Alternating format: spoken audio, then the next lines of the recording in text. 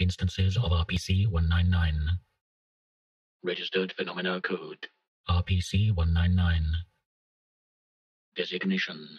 Perfect Camouflage. Object Class. Omega Orange. Hazard Types. Aggression Hazard, Grouped Hazard, Organic Hazard, Extra-dimensional Hazard. Containment Protocols. Due to the anomalous properties of RPC-199, current containment is impossible. As such, Site-065 is to monitor any and all RPC-199 activities in the region. Approximately 300 kilograms of meat must be dispensed at the designated area near Site-065 every week in order to monitor all RPC-199 instances. All known instances of RPC-199 must be tagged with GPS tracking devices, as they are able to function when RPC-199 manifests. The northernmost towns of Canada, Greenland, and Russia are to undergo heavy monitoring for any instance of RPC-199. Should an instance or instances of RPC-199 attack one of these towns, MST November 12 Arctic Fox is to be deployed and sedate the instance. Any media coverage or witnesses are to be amnesticized and suppressed to avoid any information breach of RPC-199 existence. Description. RPC-199 is an anomalous subspecies of polar bears. Ursus maritimus. At the time of writing, there are 27 members of the RPC-199 species, each designated RPC-199-1 through 27. Although RPC-199 instances behave like their non-anomalous counterparts, they are biologically different. The bears are comprised of an unknown biological material which possibly grants them their anomalous abilities. RPC-199 instances demonstrate a heightened sense of smell and sight. The bears are normally found within the Arctic Circle and around northern Canada, Greenland, and Russia. All RPC-199 instances demonstrate the ability to seemingly fade out of existence and reappear at will. Once a bear begins dematerialization, they are effectively intangible.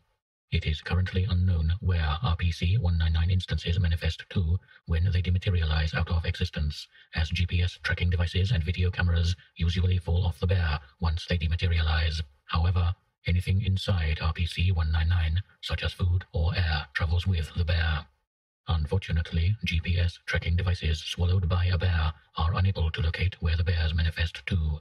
RPC-199 instances typically manifest in a different location from where they initially dematerialized, only manifesting when a food source or prey item is nearby.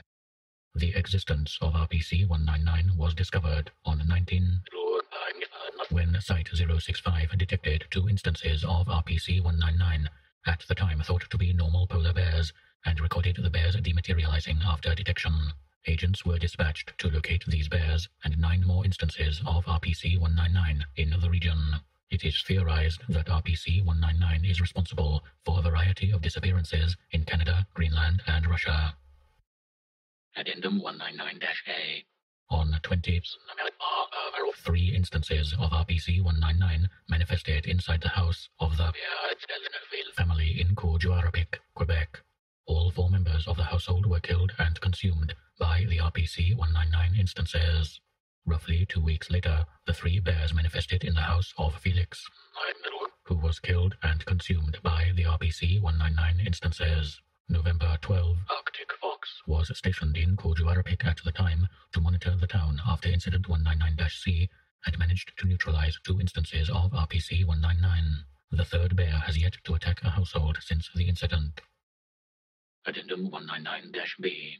On 20, an instance of RPC-199 manifested inside the Echo St. Joseph School in Yellowknife, Northern Territories, killing roughly members of student and staff before dematerializing. The bear has not attacked Yellowknife since then.